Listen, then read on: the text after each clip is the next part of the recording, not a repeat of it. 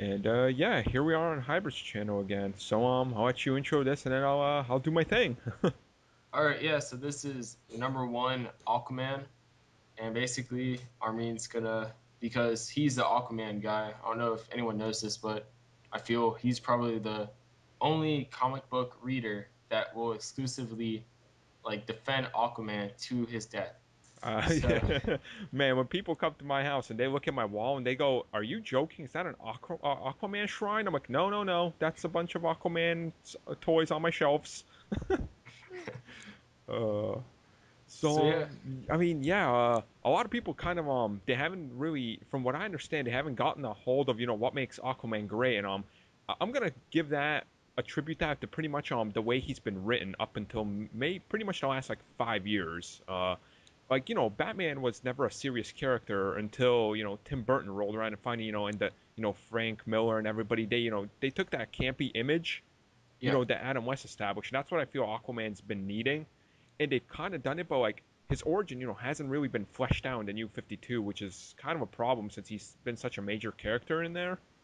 yeah, Um, the way I felt they should do it is like they've done a good job establishing that he doesn't like anybody and he's powerful, but they haven't really done anything like and one thing like they always mention is like his powers are magical based, which makes sense. He is able yes, to take down Superman. He is able to he's able to keep up with the best of them, but like people automatically go to the water factor and how long could he survive. Well, it's been yeah, established like most are going to survive 4 to 5 days without water, without dying. And there was one passway where they mentioned it's like this guy can go about 3 weeks without a drop of water without losing any single power before he deteriorates to anything. So right there, he can automatically outlast. But looking at just like his origin, it's since it's not really fleshed out. Like they show him taking bullets to the chest, but they don't mention why. And really have to think about like he's at the bottom of the ocean where the depths of the ocean are literally just crushing on him, which builds up the resistance to his skin, which is why he's bulletproof. So I think they should feel like go more into the origin of Atlantis for him, and like why the city can withstand it. And like the idea I had was to make him more supernatural, like or maybe even extraterrestrial. Like, have you ever seen Ancient Aliens? yeah, yeah. I Like saw that that. that would be my take. What if like Atlantis was like one of the earliest colonies of these ancient aliens that put it there and then they abandoned it and they thought they destroyed it, but a few of these you know proto humans that they built on in water survived, and that's where the Atlanteans came from. They thrived, which would over thousands and millions of years develop this natural resistance to water in these crazy depths. And Atlantis was sank as like a part of this aliens don't want anything to do with with anything. Like the aliens destroyed Krypton, the Martians on Mars. It's like, what if they tried to do the same thing on Earth and we were a failed experiment? And I That'd think be that cool. that would be a good way to kind of base him into a more supernatural. Down the road, it's like he can eventually face these aliens. That try to do something to him. And there's such grotesque things at the bottom of the ocean. Why you really have to explore that, which I feel like they haven't done anything. It's like they show him, it's like, okay, he has sharks, but what else is there? We don't even know what else is down there. The prehistoric things that they talk about constantly, the fossils we're finding, and even fish that we find modern day that have survived all these millions of years that we thought were extinct. I would definitely take that more realistic approach and be like, well, Atlanteans thrived, and they finally why are they revealing themselves to us? Oh well, we're pretty much destroying their water. They were here first, and like I would use that to fire up Arthur Curry, Aquaman as not exactly a hero. I would base him more as a villain type character, just because like as a hero you really like he will attack he will attack Superman or Batman at if he has to. Like he's not going to hold back against these guys, which that really speaks to his character. It's like he wants to protect his people even though they treat him like crap just because he's different than them. He's half human, half Atlantean. Yeah, Um, and I would definitely dive deep into the he's his mom. She was either his mom or his dad Atlantean. I would try to change that up just because like in the New 52 they established him as this badass character who he just goes in there and can wreck stuff, but there's no reason to why he's doing it. They're kind of trying to flesh it out, but nothing has really been done too much with it. And also his wife, I would tie her deep into the origin of his story. I wouldn't just say, oh, his wife Mara, here she is, and she can control and bend water. It's like Yeah. I would attribute that to her being like the reason he can't do that himself is because he is half human and the Atlanteans can, which would be another reason he is also looked down upon and has so much hatred towards Atlanteans and humanity because like no one takes him seriously, yet he by all rights he is the king of Atlantis, one of the oldest civilizations on Earth. Yes. So it's like you mentioned that it's like, okay, this guy's been around, his kingdom has been around before humans ever settled on Earth, and then suddenly humans take over and they're like, oh, okay, this is all ours. Here, let us dump trash in your oceans. It's like, I wouldn't let that escape. Would you let someone bring trash to your home? Yeah. Just like dump it all over your floor and be like, all right, later, I'll be back with another load. So I would definitely play up that whole aspect. And then Black Manta, who I think is like a very important character in the Aquaman mythos. He is the version of the Joker that is to Batman. He is the main guy you want to put in there, and I would play that up as a more you know a racist type of angle because Black Manta, he was one of the first in the DC comics. He was one of the first African American villains to like be prominently shown back when Aquaman was first conceived, and like especially during the whole Martin Luther King movement and stuff. It just was kind of unheard of, and I would actually play that aspect up versus Aquaman, being like he wants he has never had a problem with this guy, but Black Manta is such a terrible character. Like he just wants to destroy everything. I would play up the whole racist card versus Aquaman. I mean, like he doesn't like him because he's different. It's like, hey, not too long ago, your people were the same, way to the land dwellers. I Yeah. would really try to entwine everything in a real world feel, which I feel like that's the one thing they're really trying to do right now is do a more real world thing with Aquaman, which is why they haven't done too much underwater. Which I attest that to them because like it's been so well done. Like in the New 52, there was a comic where he's kind of like lost in the desert. They're making jokes about it, and he's just like, yeah, I really don't really need your help, but okay, you know, and he kind of just shows them, he doesn't need any of this. So I would definitely go a more streamlined, ancient, Atlantis type of mythical thing. I wouldn't try to flesh it out too much at the offset because you want to keep some of that mystery. It's like I think that's like one of the few things that makes Superman so great is that they establish his origin, but they always don't tell you everything, so they can go back to that point and add to it, if needed. Yeah. Whatever happened on Krypton and things like that. Also, like Bruce Wayne, we know his origin because that's what establishes his character, and it's like that's cool. But like characters like Aquaman and Martian Manhunter, they can always add, more to it, which that's definitely the way I would go. Just more grounded in reality. Use the whole ancient aliens thing because God, that's so popular amongst people these days. Everywhere you turn, there's always something about it. Someone's writing a book or something about it. Atlantis has been throughout history. It's been mentioned numerous times, and me being such a huge history buff and going, getting a few history degrees here, I would definitely just that's the way you take it because you really can't base them on just like an everyday situation where it's like, oh, here's Aquaman, here's Atlantis, oh, here you go, throw it out there because just people won't grasp onto that when you give them, nothing to work off of. You have to base it on real world knowledge, which people tend to know these days. Yeah. um, yeah, so I would definitely, head for a more villainous type of role for Aquaman and just make him fight for what's his. And the idea I have is like I don't know if you ever seen the show Entourage. Yeah. Yeah, on that they did a whole thing where a one season one based about them and James Cameron trying to make an Aquaman movie, and like there's this one pivotal scene where the main character, they show a clip from it, and he's like running towards the ocean. This giant tidal wave starts coming. It's like that's what they have to focus on, and his insane amount of power. Like you put him in water, this guy's gonna pretty much sink New York in a matter of seconds.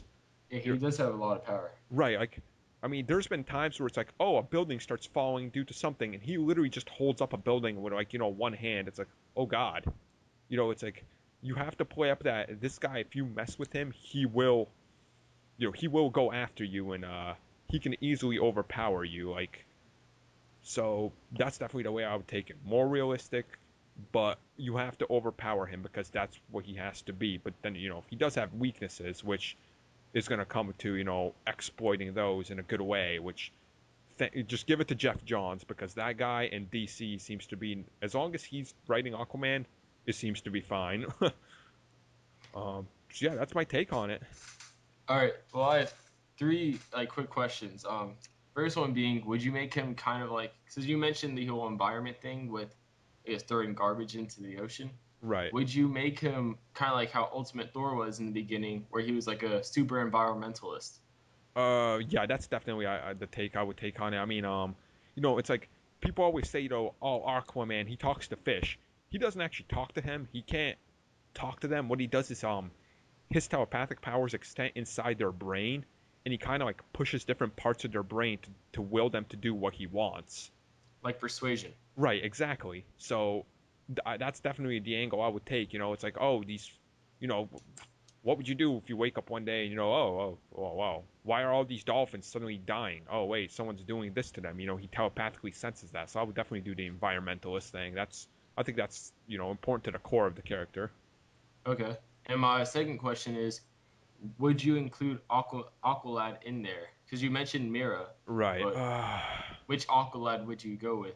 Man, if I was to, I would go with the original Tempest first, Yeah. just to establish, a core setting, Aquaman, and I would make, of course, his son and things like that. And eventually I would probably spin it off to the more popular one recently from Young Justice, and of course the whole Black Manta thing, which I think they did a really phenomenal job. I would definitely spin that straight into the comics because that story arc has been so prominent in the Young Justice season 2. I would definitely just toss that whole thing, like pretty much exactly how they've done it. I wouldn't change anything about that. All right. And my last kind of question thing is, or you mentioned taking a more villainous role with it, but would he be more of an anti-hero in that sense, or more of just someone who's like, you know what, you're messing with my people, my ocean, my kingdom, etc. So I'm gonna deal with it. Yeah, I would pretty much do that. That I would attribute more to that's what they did in Marvel with Namor, and I Yeah. think it's really worked out great for him. Namor is just like, all right, the X-Men aren't gonna do anything, Avengers aren't gonna do anything, Fantastic Four aren't gonna do anything. Well, I'm gonna call down Imperious Rex and I'm gonna take care of stuff by myself, and that's definitely the way I would go. Like at heart, he's clearly a hero, but just don't push him overboard. I guess that's the way you go with the character. You really have to do that whole what's the situation of what's going on, and that's where you spin off from there because obviously it's like he wants to protect humanity because they're also his people, and but there's also bad to them, and you definitely got to add the whole mermaids and ancient creatures and things like that. The more fantastic, like I know I've seen people say just bring in Cthulhu. Sure, good enough. Bring in Cthulhu. I don't care. Do whatever you want because hey, we don't know what's under the water. So Yeah, true. I like how you mentioned that actually, because they don't usually go into the fact that there are various undiscovered life forms deep underground or right, deep under the ocean and stuff. right. That's exactly So like they did that with Namor. It's like oh, Imperious Rex. He's just like T-Rex looking ancient creature that we thought was wiped out. It's like yeah, do that with Aquaman. Why not give him something that's like an ancient plesiosaur type of Loch Ness monster or something badass that he can just call down upon. You have the whole ocean, which is, I believe I read a stat that was like 85% of our ocean is unexplored. We have no idea what's down there. All right, then you pull from that. You can pretty much make up anything you want, just like you can with aliens or Superman. It's like oh, we need new aliens for Superman to battle. Make up anything you can think of. yeah, I'm sick of them really giving him guppies.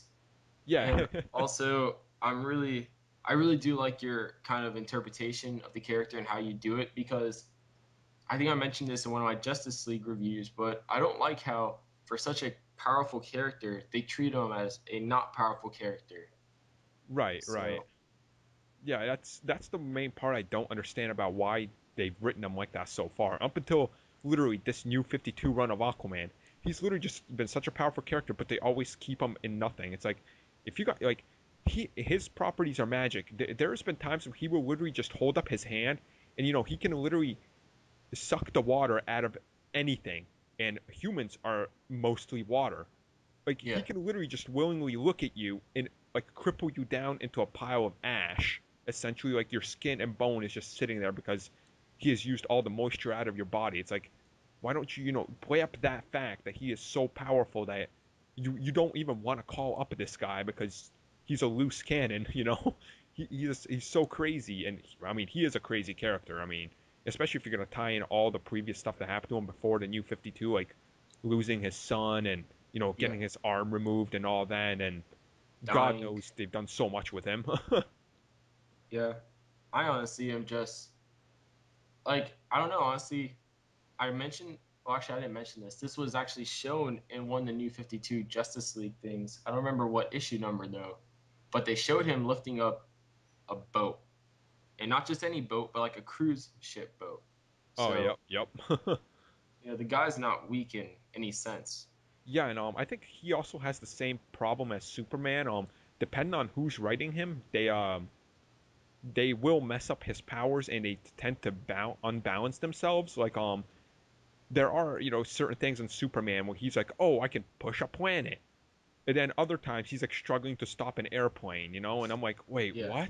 And I think Aquaman comes under the same problem right there. It's like certain writers write him as so powerful, like he's unstoppable. Then the next writer takes him and he gets punched in the face by Hal Jordan and he's like bleeding and dying. I'm like, well, that doesn't make sense because he can resist like 80,000 tons an inch, pushing down on him at the bottom of the deepest part of the water and a volcano pretty much hitting him in the face.